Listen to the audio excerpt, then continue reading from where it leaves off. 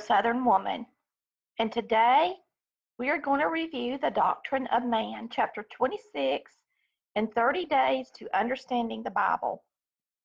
This is my Kindle version, and we will start out with just the review of the book, and then we always exit and talk personally a little bit.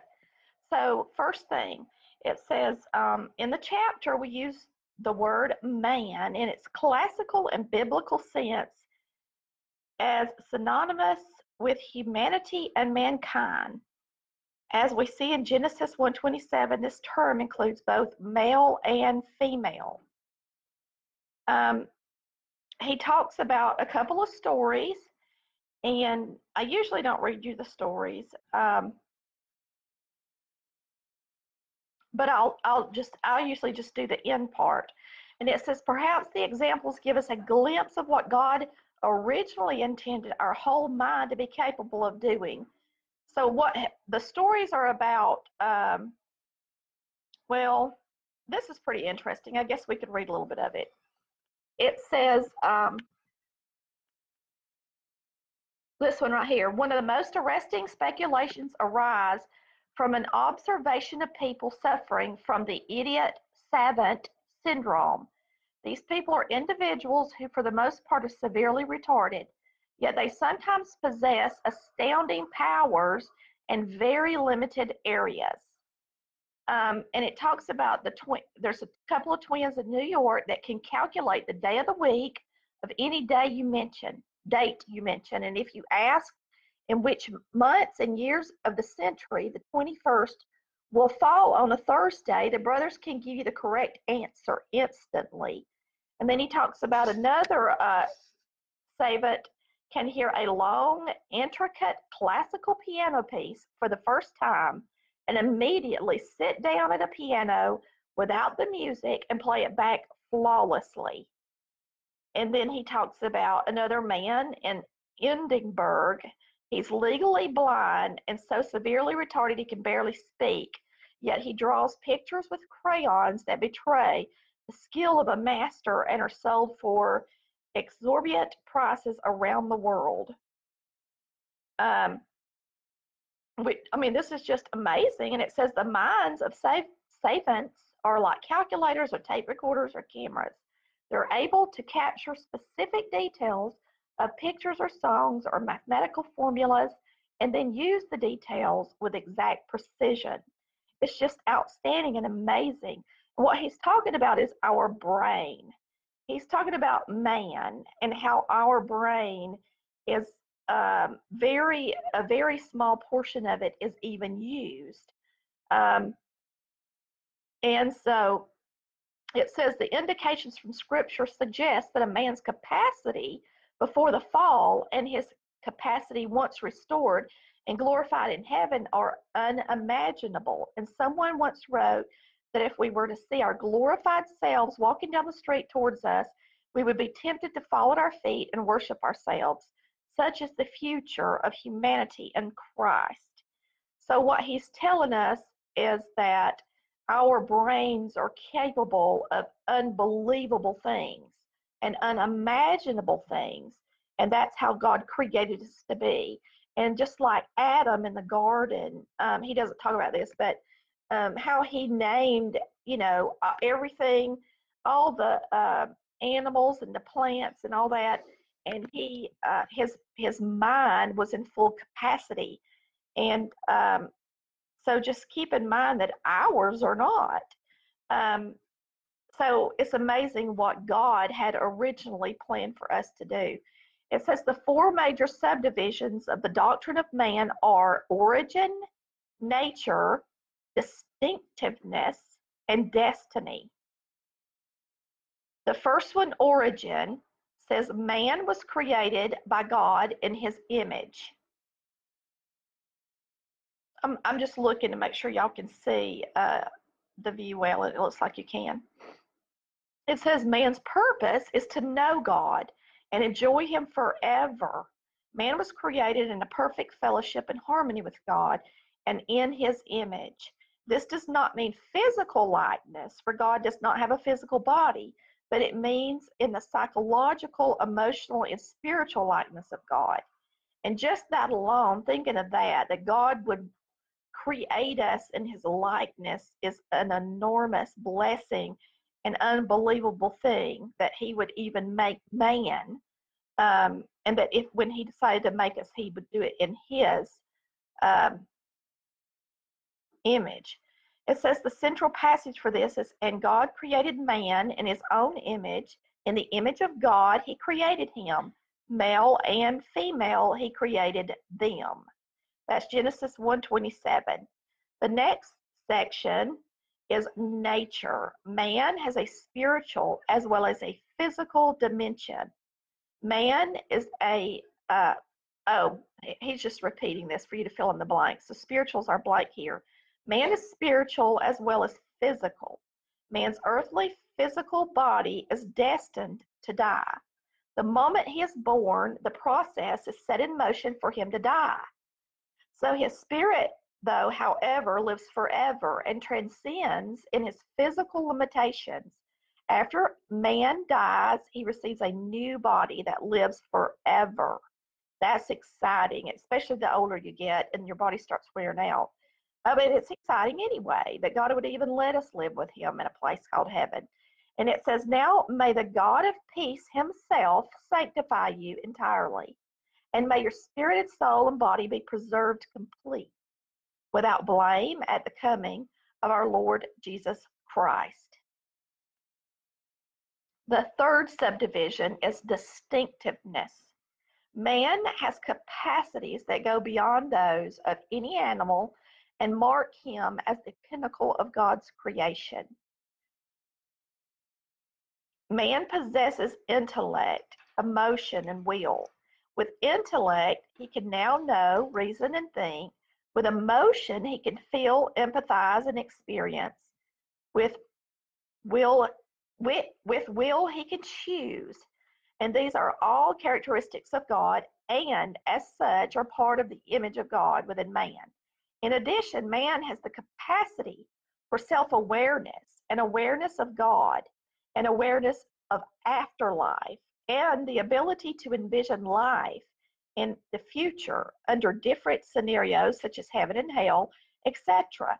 Man certainly has characteristics that overlap with the animals, but his capacities not only go beyond those of animals, he has capacities that no animals have. The passage here is, then God said, let us make man in our image, according to our likeness, and let them rule over the fish of the sea, and over the birds of the sky, and over the cattle, and over all the earth, and over every creeping thing that creeps on the earth. What a blessing it is to know that we're on the top of the chain here on the earth, and that we don't have to worry about things and animals and things ruling over us. It's just amazing, really, when you think about it. So your fourth subdivision is destiny. Man will live forever in heaven or hell. And this is this is the one a lot of people have a hard time with. Everybody wants to talk about God and love and heaven, but nobody wants to talk about hell, but it is real. And this is our last subdivision for man. And it says, though man's spirit inhabits a body at all times, that body changes after death on earth. A new body is received, depending on his destiny, in which he will continue to live forever. Destiny in hell is portrayed as agonizing torment, though little is known of the specifics of the torment. Existence in heaven is pictured in great detail, though we still might wish for more details. The heavenly body is beautiful beyond imagination, exceedingly powerful, and not subject to time and space limitations. The citizen of heaven will rule in the celestial realm and will possess power, wisdom, and unbound creativity. Greater attention will be given to man's destiny later in this chapter and in the chapter on the doctrine of future things. The central passage for this is, "It is appointed for men to die once, and after this comes judgment." We have reviewed the doctrine of man. We have reviewed destiny. Is that man was created by God in his image.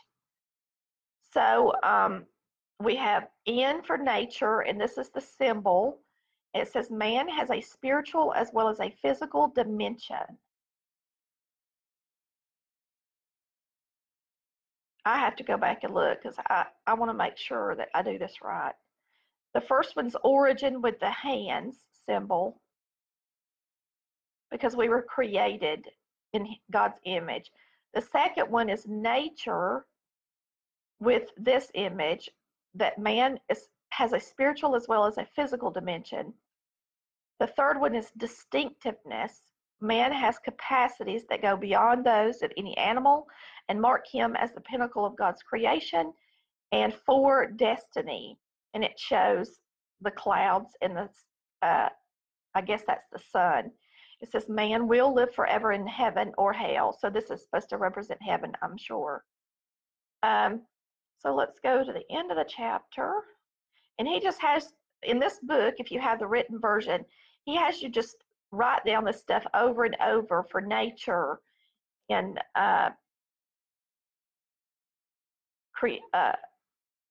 creation, or I mean his destiny. I have a hard time remembering them. I have to go back. So unless I've got my written book in front of me, it's hard for me to know how to fill in the blanks, even if I've just read it. That's just how I am. My mind is not the best of. So that's one reason I love this book so much, because he has you repeat, fill in the blank, and it really helps you apply what you've learned. Let's see if I can fill in these blanks. Man was created by God in his image. Man has a blank as well as a physical dimension. Spiritual in its nature, I guess. Man has blank that go beyond those of any animals and mark him as the pinnacle of God's creation. Man has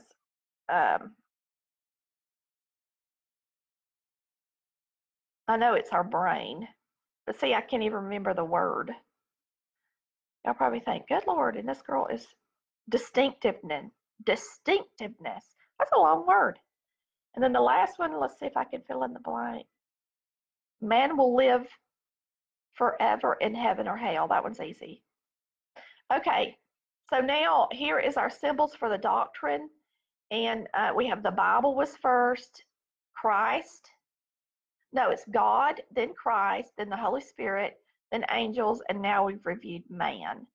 And tomorrow we will do sin, the doctrine of sin for tomorrow, chapter 27. Now I'm going to, hey y'all, it's Tammy with Real Southern Woman. It's amazing how all of my cameras show a different, they all make me look different as far as my complexion and stuff go. The cameras on your phone now are fixed that you can't really see like your freckles and stuff as well. And now this one is a webcam and it's a cheap camera, so it's not as nice as like my phone camera and stuff, but it's fine for Bible study. I hope y'all enjoyed the study this morning. I get so confused about the wording. Chris, do you see my Bible? Oh, here it is right here. I have the hardest time remembering to fill in the blanks.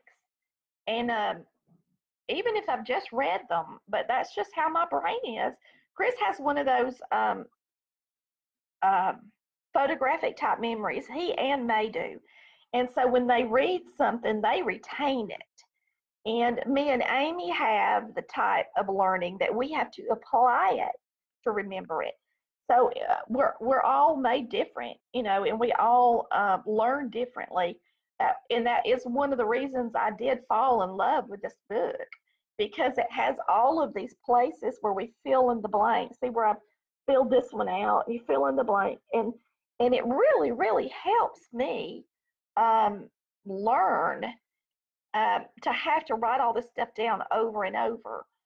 But anyway, I'm sorry that I'm not the best at remembering when I'm talking to y'all, but it's just the way God made my brain. He made all of us special and all of us different. It's a good thing He did, because it would be a very boring world if we were all like robots. If we were all like robots, we wouldn't even need God.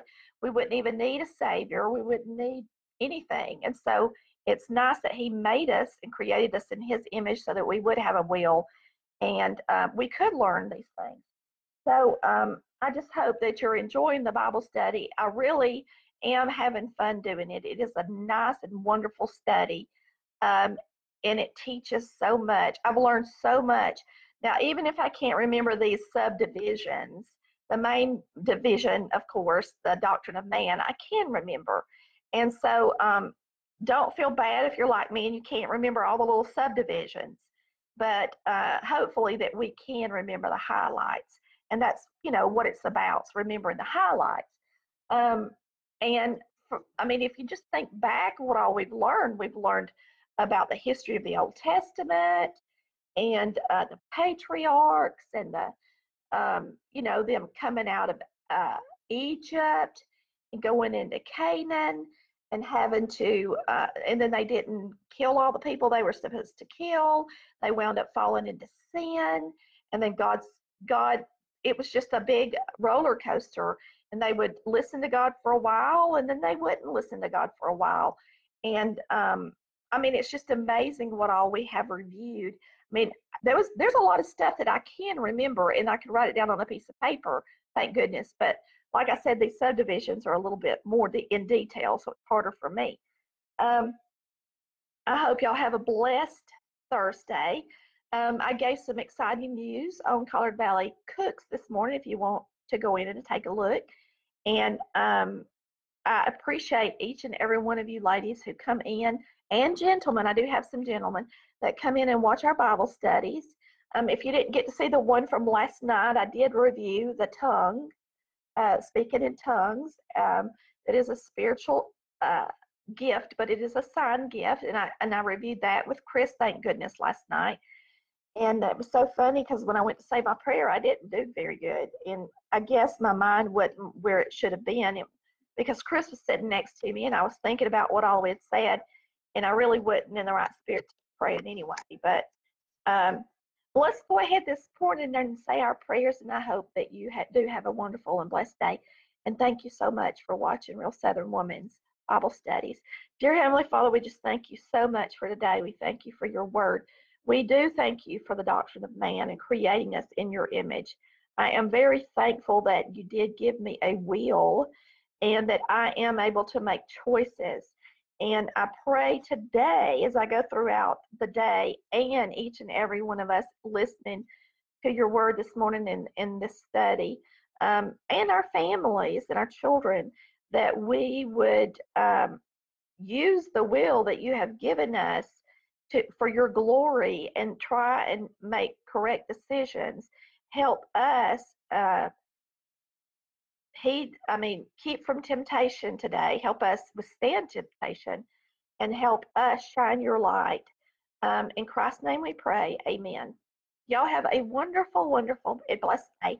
I love each and every one of y'all, and I will talk to y'all soon. Tomorrow we'll be reviewing the doctrine of sin. That's the biggie. Bye, y'all. Love ya.